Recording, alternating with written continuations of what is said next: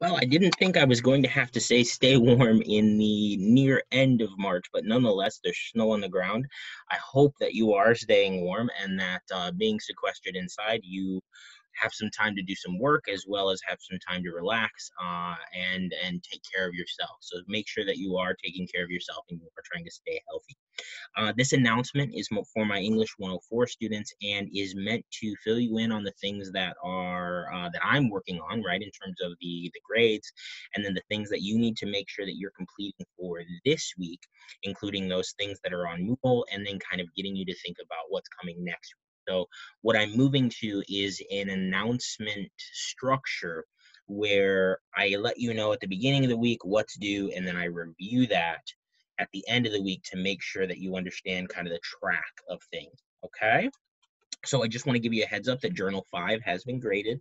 All that feedback is coming back to you on Moodle. In that feedback, I focused on really looking at how you can meet with me if you want in terms of virtually or video feedback, that type of stuff, connecting with me via Google Hangouts as well as Zoom. And then I'm also working on grading the annotated bibs and some of those other smaller assignments, but largely your grade books are up to date at this point, okay?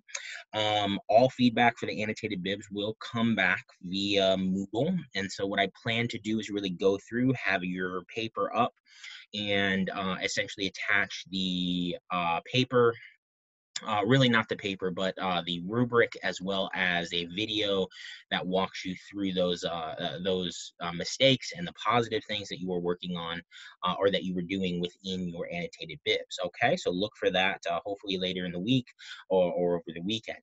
You do have a couple things coming due this week, so I want to share my screen with you so that you understand what it is that we're working on. All right, so when we click in here, this is what our Moodle page will look like. And you'll remember that in the previous videos, I've told you that the information to find is actually down here in the persuasive research unit. We have essentially a heading or a label at the top that says, hey, we've got this distance learning stuff. So there is a schedule posted up here that walks you through week 11. I will be posting schedules week by week to keep you moving forward. You look a little further down and you'll notice that we have the assignments for Unit 3, which is really the stuff that's taking place now that we're in Unit 3 working on that persuasive research paper. We have two attendance and free write point forums that are coming due this week. One will come due on the 24th and one will come due on the 26th. Now that is regardless of your CRN or your section. So if you are in, let's see here, if you are in my Wednesday section, it still comes due for you on the 24th as well as the 26th, regardless of your section, okay? So you'll post those in here, and I have extended things until 11:59 p.m. to try to give you as much time as I can. Basically, these are where you sit down and you start focusing your attention on the material. That way it gets you ready to do some of the other homework. So again, you have two of those due this week, one by 11:59 on Tuesday, another one by 11:59 on Thursday. And you'll notice that that second one is right down here, okay? And the reason that these have 2 dates is because I have classes on 2 different sections, and I carry these over class to class, all right? Then you also have these 2 assignments that will be coming due, and both of these come due on Friday at 11:59 p.m. So you can always work ahead.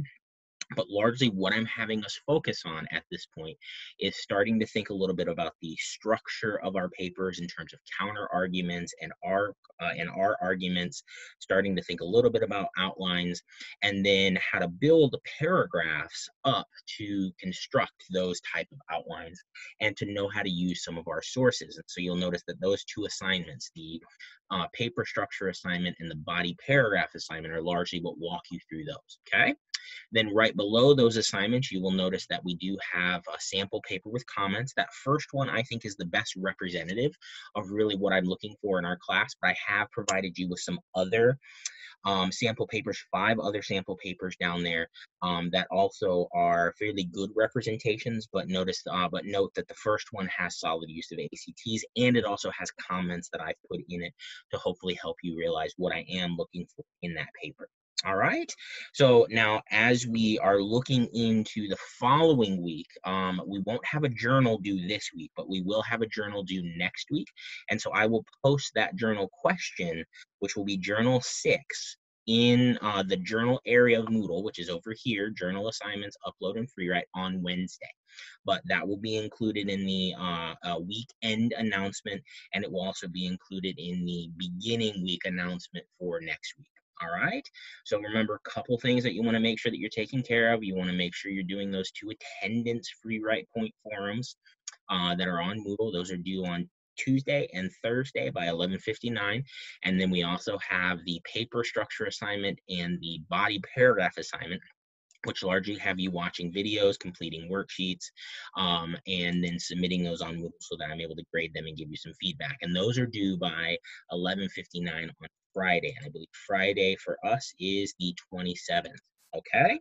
So if you have any questions, of course, please feel free to email me. That's what I'm here for. We can always video conference. I can provide you with any type of feedback that you need.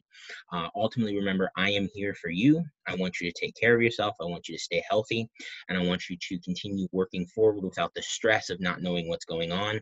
So simply email me if you have questions. All right, guys, just take care, stay safe, stay warm, and most importantly, stay brilliant.